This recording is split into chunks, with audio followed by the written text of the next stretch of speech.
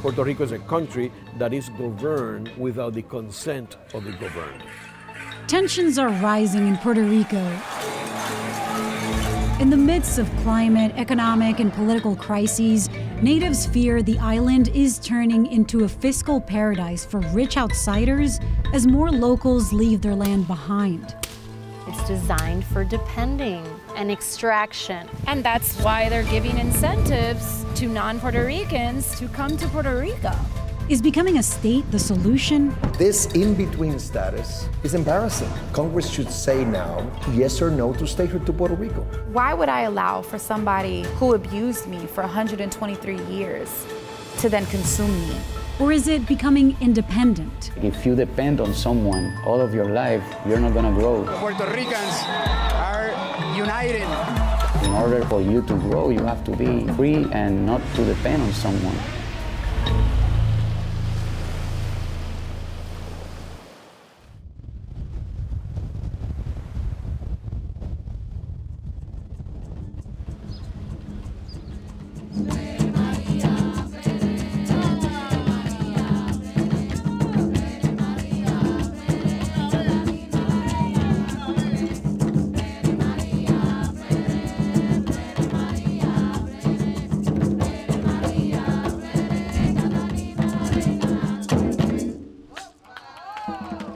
This is La Perla. It's a neighborhood that's right outside the wall of San Juan, the old colonial wall.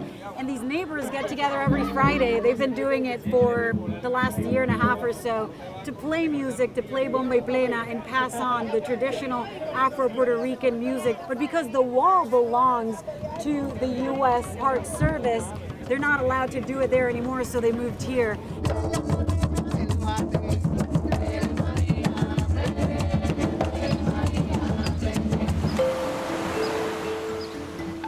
La Perla is rich in color, character, and culture, but it's also a reminder of the inequality that exists in Puerto Rico. Growing up in San Juan, I remember hearing stories of how the people of La Perla had to fight to hold on to this desirable piece of land. Mi bisabuelo, el negro, se encargaba de mantener la plaza y pues en homenaje a él le pusieron el nombre a la plaza. Kayla Baez grew up knowing this public plaza steps away from her backyard like a piece of home. So when she wanted to bring her community together for a batey or a cultural ceremony, this was the obvious place to gather. Esta es la famosa plaza. Esta es la famosa Plaza del Negro. Aquí es donde nosotros comenzamos a separar esta plaza para nosotros para hacer nuestro batey. Y pues después de casi un año, faltan como 2 semanas para un año, Parques Nacionales nos dice que no podemos utilizarla. Pero es la plaza de ustedes de aquí, de La Perla. Es la plaza de la comunidad, o sea, es la plaza de la comunidad, una plaza pública a Parques Nacionales. Lo que pasa es que ellos dicen que después de la muralla tienen 30 y pico de pies de distancia que les pertenece. U.S. National Parks manages the colonial walls built by Puerto Rico's Spanish colonizers before the island was taken by the U.S. in the Spanish-American War. Puerto Rico is a Latin American nation, and it was invaded in 1898 by the United States for military geographic reasons. Then in 1917, they forced U.S. citizenship on the Puerto Ricans. Puerto Rico belongs to, but it's not a part of it. Right. That's what the U.S. Supreme Court says. Puerto Rico is a colony, a nation, a country that is governed without the consent of the governed, which is the case in Puerto Rico. U.S. Congress rules over Puerto Rico. U.S. Congress assigned a board to rule over Puerto Rico, and a country should not be ruled that way. Puerto Ricans are American citizens, but have no voting representation in Congress and can't vote for the president. But globally celebrated artists from Ricky Martin to Bad Bunny to Residente use their massive platforms to make sure the people of Puerto Rico are heard. This is the first time that Puerto Ricans are united this way. This is history. The U.S., they make things here, but nobody knows, and they'll do it like secretly. And Spain did it in our face, The US do it like in our backs. From as far back as I remember, you're one of the very few global artists who has been very verbal and intentional about Puerto Rico's independence or the potential for independence. What has that been like in your career for you? To talk about independence in Puerto Rico at the beginning was very tough because they kind of block you, you know, they censor you. It's radio stations, the music industry in general. They don't say it like in your face, but they do it. Even my label, at that time, they were like, oh, I don't know if we're gonna sign him. They make you feel like you're doing something wrong, and you're just talking about freedom. If you depend on someone all of your life, you're not gonna grow. In order for you to grow, you have to be free and not to depend on someone. El campo, the countryside, smells different, feels different. It's a lot cooler up here. We're at about 2,000 feet altitude in Ay Bonito, in the center of the island. And this area has some of the richest land to grow essentially any kind of crop you want. We're here to meet with Tara and Daniela Rodriguez Besosa, two sisters who have spent the last decade and some change working to resuscitate Puerto Rico's food industry. One of the most important things we do is biodiversity. So, you know, right now we have 50, 60 different vegetables growing at the same time. They all help each other. And how common are farms like this one? They're becoming more and more common, which is great. But I think Hurricane Maria was pretty huge to kind of highlight the importance of what we're doing, food insecurity, you know, the fact that literally here in our town, there was no food available for a really, really long time. Puerto Rico, before Hurricane Maria, was importing about 85% of its food and of everything else that you can imagine. We basically started importing up to 95, 97% of our food when Hurricane Maria and Irma swipe over the island. I think that food sovereignty is recognizing that all human beings have the right to the land, the resources necessary to be able to feed ourselves. Puerto Rico used to cultivate all of its food. People who used to cultivate everything they ate were taught to cultivate export products. So unlearn what you used to know about cultivating your own food, have this instead, buy it from me at the supermarket, and cultivate the export product. Most of the incentives that we have had for generations now in Puerto Rico are not meant to serve the people of Puerto Rico. It's not designed for thriving, it's designed for depending. It's designed for staying stuck. And extraction of crops, extraction of economy, extraction of knowledge, extraction of people. By definition, a colony is an extractive resource. Officially, Puerto Rico is a commonwealth, a free associated state, often referred to as ELA, Estado Libre Asociado in Spanish. And maintaining ELA is still a popular vision for Puerto Rico's status long term. Congress offered the people of Puerto Rico from 1950 to 1952 the power to write and approve our own constitution. And at that time, the United States government told the United Nations that Puerto Rico was no longer a colony, that we had a new status unique under the American flag, which is basically an autonomous body. I have defended Commonwealth all my life, but I have to recognize that all the decisions taken by Congress in the last 20 years, and perhaps in the last 6 years, and decisions taken by the United States Supreme Court, basically treat Puerto Rico in the same category that it's Virgin Islands, Guam, and all the other territories, which territories is the way in the U.S. Constitution to call a colony. When I was a little girl growing up, I remember hearing Lo mejor de los dos mundos, the best of both worlds. At what point do you realize that ELA is not Lo mejor de los dos mundos? Because of the bankruptcy that Puerto Rico is right now, and Congress approved a law in 2016, Promesa, which created an unelected board that has more powers than the governor of Puerto Rico and the Puerto Rico legislature. The people of Puerto Rico need to know that they're not forgotten, that they're part of the American family, and Congress's responsiveness to this issue, even though this is not a perfect bill, at least moves us in the right direction.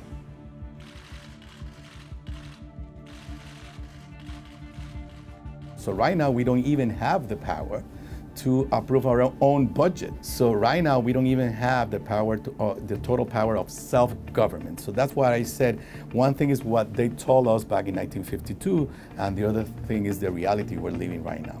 The federally appointed board, locally known as La Junta, has imposed severe budget cuts as the way to start paying off the island's debt, owed in large part to Wall Street creditors. Before PROMESA, Puerto Rico did not have an opportunity to restructure its debts to a more affordable level.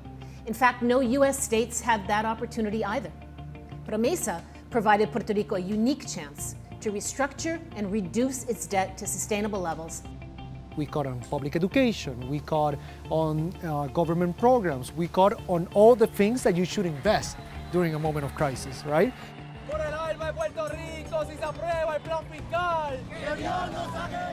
We're going through close to 16 years of an economic crisis in which different administrations have implemented austerity policies, in which working families in Puerto Rico, university students in Puerto Rico have been asked to carry a heavier part of the burden while receiving less and less essential services, while at the same time, that same government that's asking you to sacrifice more because we're in a crisis and we need you to sacrifice is telling these individuals, come to Puerto Rico, vacation in Puerto Rico, and in exchange for that, you don't pay taxes. And that's obviously hypocrisy that the people of Puerto Rico are no longer willing to tolerate.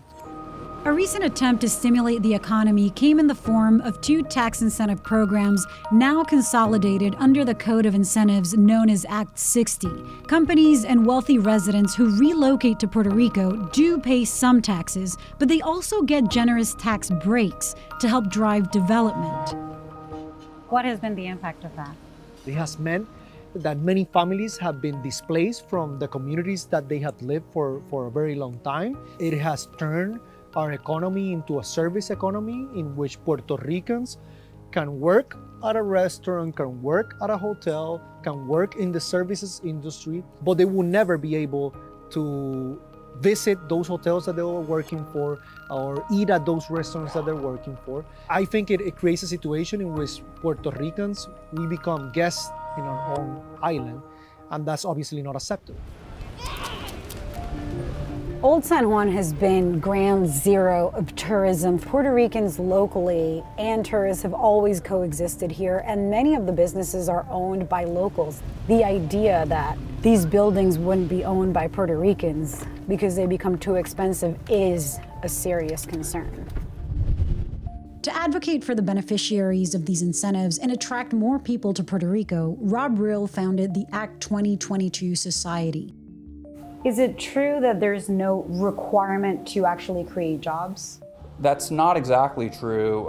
There's a de minimis requirement based on revenue, but... One employee, correct? Correct. Were these incentives created for job creation? They actually weren't designed initially for job creation, but I think it's been an important byproduct. Since 2012, when the Act started, there's been roughly, and this is in process of being updated, about an estimated 50,000 direct jobs at $37,000 apiece, which may not sound like a lot, but is almost twice the Puerto Rican household average. And secondarily, there's been about 100,000 indirect jobs that have been created, things for like construction, attorneys, accountants, hospitality, car dealers, et cetera, et cetera, et cetera. So it's been meaningful, even though that wasn't the initial intention. The mandate for businesses to hire one local employee kicks in only after they make $3 million in revenue, and even then, that employee doesn't have to be Puerto Rican, just a resident. What about the concern about property values going up and being unaffordable to locals when you have such a wealthy population buying up property? I think that's also a misconception, because the properties that are being purchased in places like Dorado Beach are being purchased by wealthy families from other wealthy families. So there's no gentrification actually taking place. Dorado, a beach town just 30 minutes west of San Juan, has gated communities featuring multi-million-dollar homes and has attracted wealthy U.S. residents like YouTuber Logan Paul, who promotes Puerto Rico as both a tax haven and a kind of personal playground. I feel like people are wondering why Puerto Rico, right? Yeah. Like, how random. Yeah. Taxes. It's one vertical. Yeah. It's one. It's a big one. Paul was recently in the news for defending his brother Jake, who's being investigated for threatening endangered sea turtle nests by illegally driving on the beach.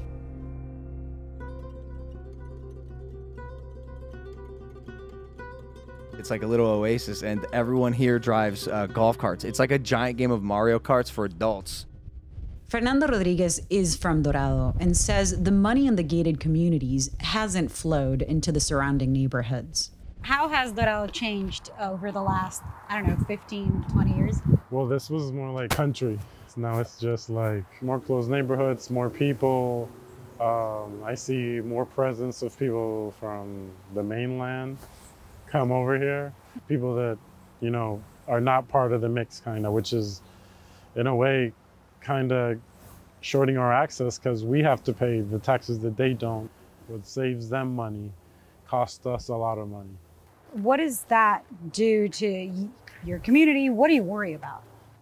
Me living here in the future. I think the value of everything is going to keep going up or inflating. It's like, will I have my kids here? Will I continue my life here, or will I have to go somewhere else? What does your community look like now versus when you were growing up? I would say more than 40% has moved out to the States. A lot of them have stayed, but their sons are not buying there. Is this a prison? No, this is paseos from the other side, dividing us from them. Oh, wow. So all of this barbed wire is just to keep people out? Yes. And there's a bunch of concertina wire. I mean, that's what they put on top of, the border wall. This is at the other side of their closed suburb. And the streets change. Right here, it's all broken up. Do you think these people on the other side of the road know what it's like here? I don't think they think about this at all. ¿Cómo han visto lo que está pasando al otro lado? Bueno, mija, aquí estamos luchando a ver si no nos ahogan. ¿Se siente que los pueden sacar? Claro. So long as this is a tourist hotspot, people are going to walk by these stickers every day. I like that one says, abolen la promesa. Abolan la colonia, abolan promesa. Yeah. Abolish Act 60 is looking to call attention to the fact that Puerto Rico is being made into a tax haven. The worst case scenario is that we don't have a voice in our own country. Nicole Alvarez Espada grew up in the States. Now she's living in Puerto Rico, organizing and protesting against the displacement of Puerto Rican natives. It took 4 Puerto Ricans to leave Puerto Rico for my family to be what they are, right? My great-grandfather left because he was a nacionalista. He believed in Puerto Rican independence. But I think that the political pressure, along with the financial pressure, is what ultimately led to them leaving. My dad's side, they left because of what they thought were better opportunities, right? El engaño that is the American dream. For me, when I moved back to Puerto Rico, it was my active resistance, right? It was me saying, okay, you displaced my grandmother, my grandfather, my family, even my parents. My parents came back for a period of time. Both of them were like, I can't do it here because it was no opportunity. And so now I have the opportunity to come back, not under Act 60, not under any of these laws, because I don't make enough money. Many administrations have tried to address the economic concerns of native Puerto Ricans, but they often blame the territorial status for the lack of working solutions.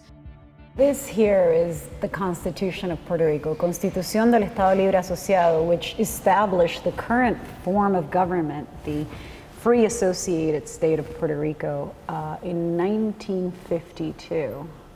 The 3 branches of government, like in the U.S.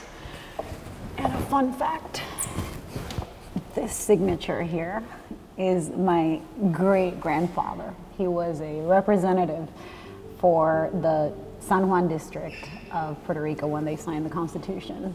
The current governor, Pedro Pierluisi, says the answer to the challenges facing Puerto Rico is to become the 51st state. How come we are citizens of the most democratic nation in the world, yet we do not vote for the president of that nation?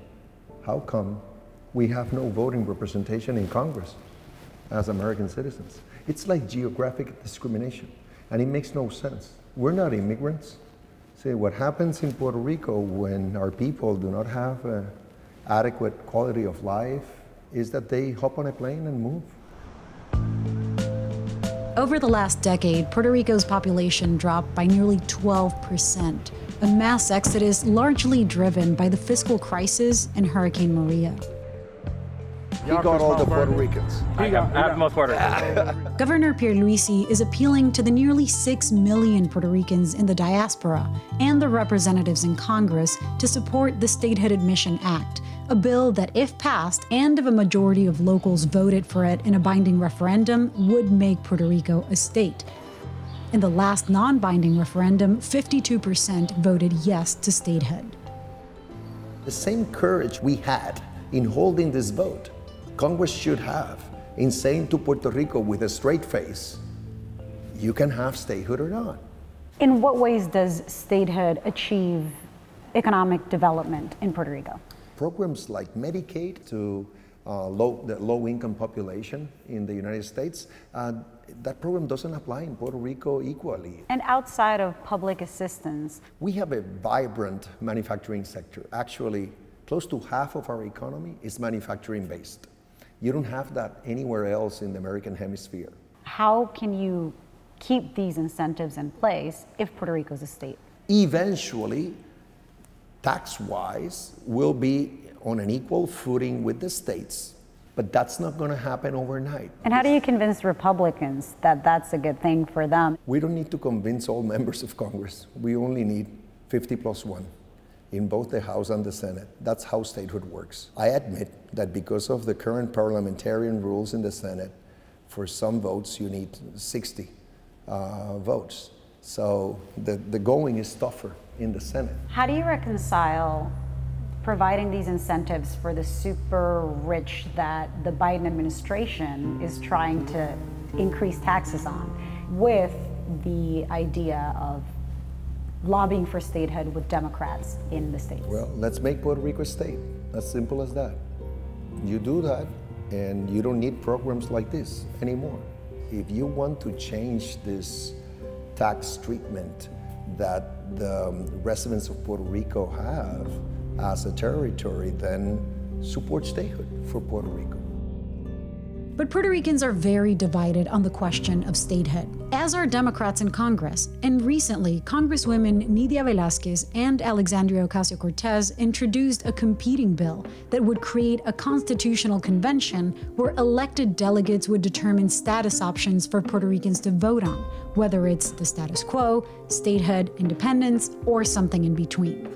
Our bill, H.R. 2070, it contains and guarantees and mandates a full information campaign so that Puerto Ricans know what they're voting for.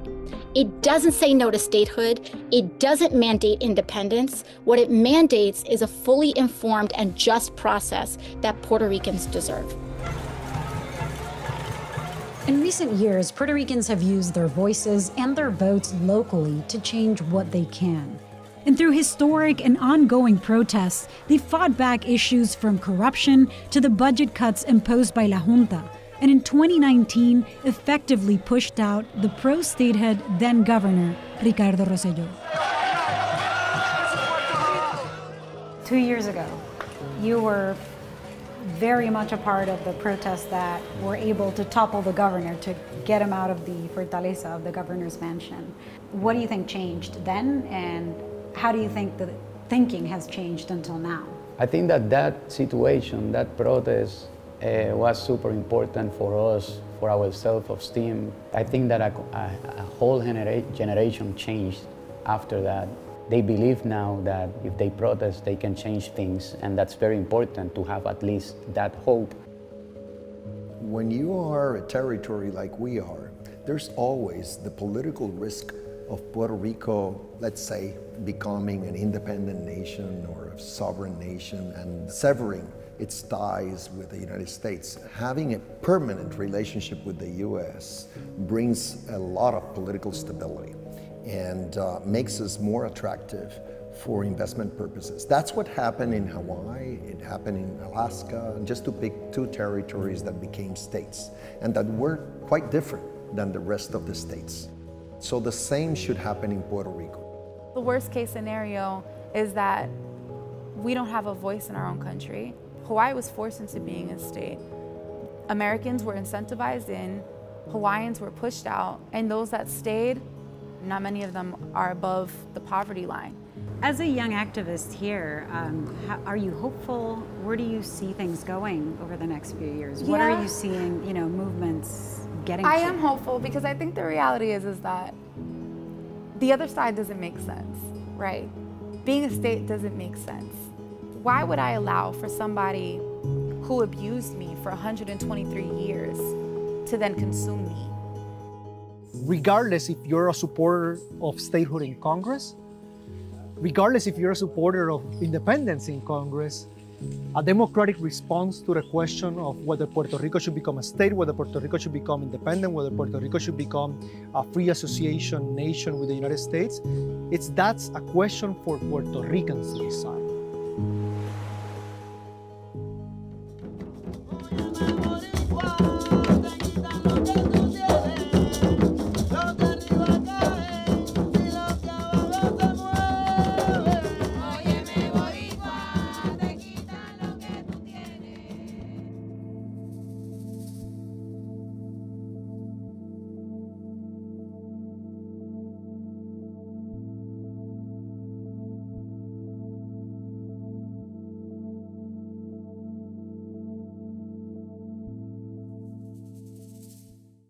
Hey, thanks for checking out CBSN Originals on YouTube. If you want to watch more documentaries, download the free CBS News app on your phone, tablet, smart TV, or any streaming device.